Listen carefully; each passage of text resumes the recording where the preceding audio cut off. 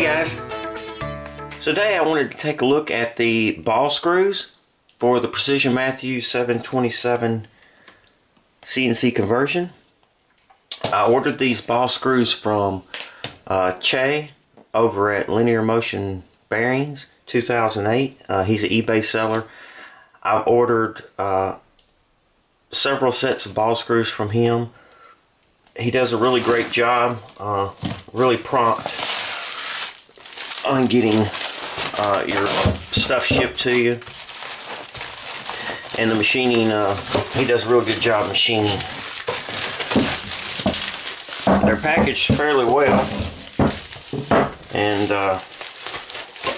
can be a little difficult to get out of here. Alright, well, finally got them out of the package. These,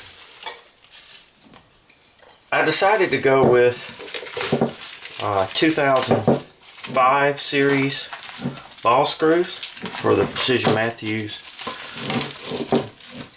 I know a lot of people go with the 1605s for their G0704, but I just thought with this build I wanted something a little bit more substantial. And these are quite a bit bigger than the 1605 series. As you can see, these are double nut ball screws. And I went with the double nut versus the single nut. Let me see if I have a... Here is a 1605. You can kind of get a comparison of the two here.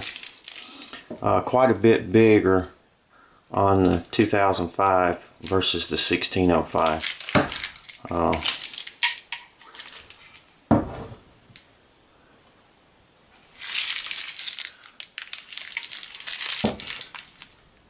You can kind of see it's definitely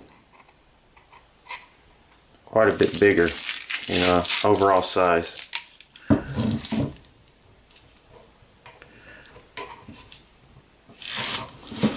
And I wanted to go with the bigger, beefier size because this is a bigger mill.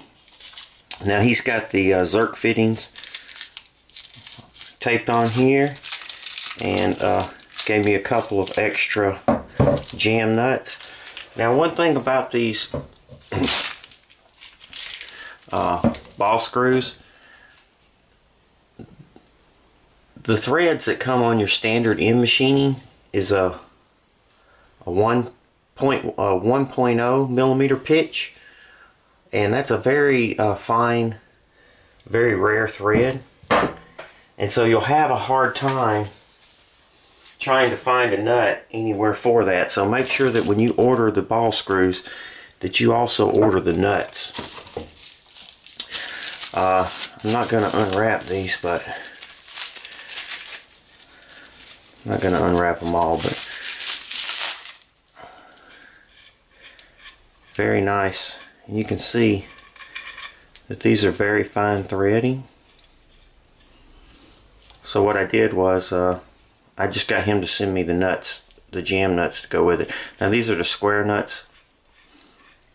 He has sent me just regular octagonal, regular nuts before in the past. Very nice. He does a real good job. He's been doing it a long time. He's been selling on eBay a long time.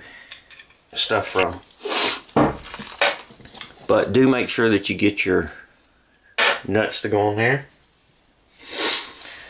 I'll post a drawing of my ball screw dimensions. I did have my ends machined and to my specs, and of course the links. You can see he does a real nice job on the ends here.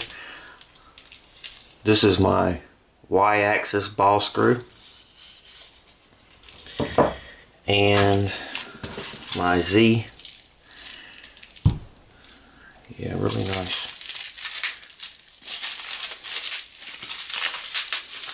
Really good job.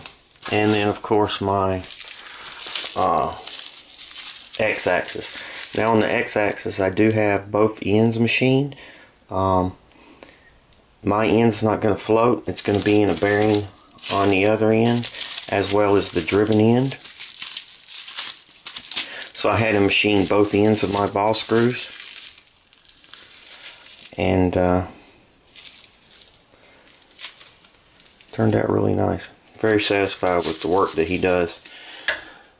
So, like I said, these are 2005 RM 2005 ball screws. They're double nut. Now you might ask why I go with double nut. A lot of people try to do this on their own. They put like Bellevilles in here and push these apart to try to compensate for any of the backlash. And they started coming out with these, and when you do it yourself, they're kind of tight, but these feel really good. And these, what he's done is he's taken and put these spacers in here, and he's ground these spacers to give you just the right amount of pressure, and hopefully the results will be more accuracy and less backlash. I could have went with just a single ball nut like I did with the X2 or the G0602. However, these weren't that much more expensive. I paid, I think, $200 for these 3 ball screws, machined to my specs, and I'm not sure what I paid for the nuts.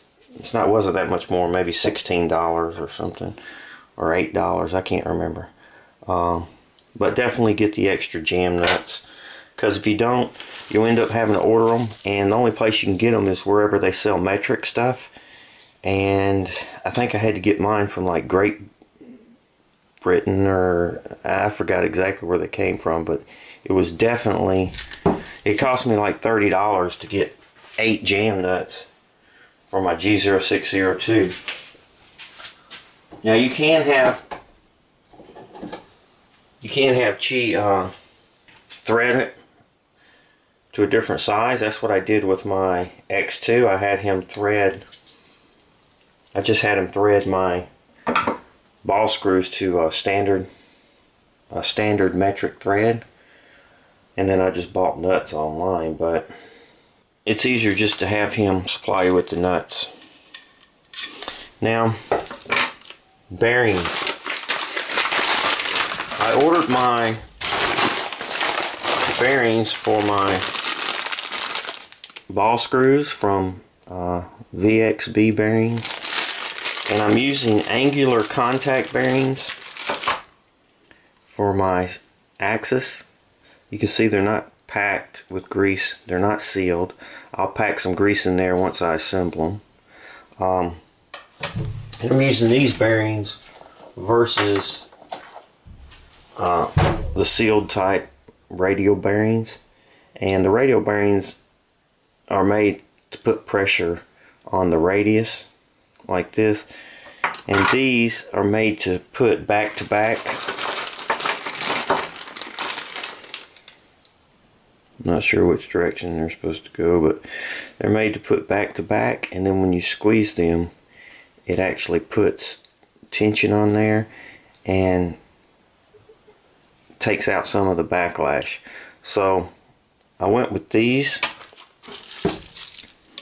and nice fit on there. He did a real good job. The bearings slide right on. Don't have to worry about. Oh yeah, very nice. So the bearings will go on there like so. I'll have a spacer. I'll have a spacer in between, and then the jam nut will go on. It'll be something kind of like this, and there'll be a spacer in between, and then my 2 jam nuts will screw on, and this will slide into my bearing housing, and that should be really good. Should be really good and work just fine.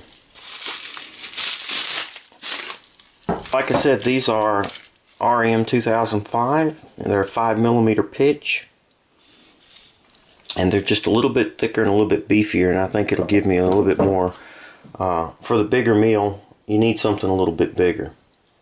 So that's just a quick look at our ball screws and our angular contact bearings that we'll be using for our conversion. So we're going to start working on our mount. Now these are C7 grade ball screws. They are rolled ball screws, and that just is talking about the way these grooves are formed.